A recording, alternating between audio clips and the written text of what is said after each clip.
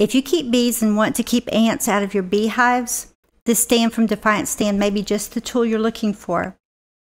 Setup is pretty straightforward. When you get your stand, you take it out of the box and take the feet off the cardboard insert. These round curved deflectors are going to help keep the rain from splashing the oil out of the feet.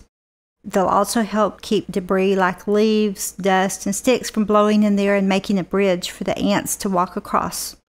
It'll also help keep your bees out of the oil and animals from eating the oil too. Set these to one side. Flip over the insert, remove the cups. They have 5/8 11 threaded rod attached inside them with red Loctite, so they're going to stay put. Take these little red stoppers out of the pre-greased coupling nuts and dispose of properly. Then you start spinning the deflectors onto the threaded rods.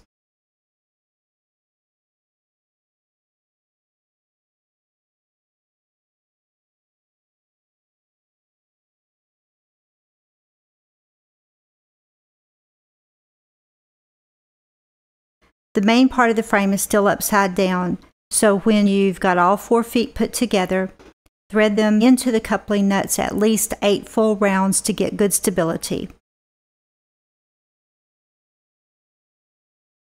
And we are almost there.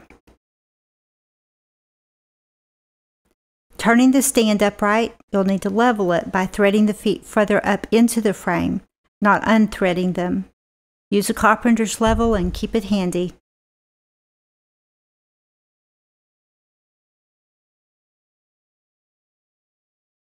After you set the stand on something to keep it elevated above the surrounding vegetation, like cinder blocks or timbers or both, you can do your final leveling.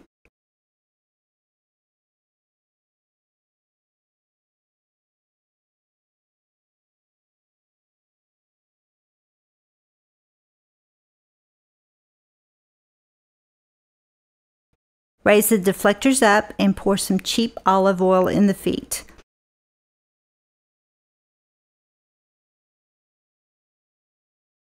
Lower the deflectors so there's just enough gap to keep the ants out. That may vary depending on the size of ants that you have in your area. There you have it. Visit us at DefyAntStands.com.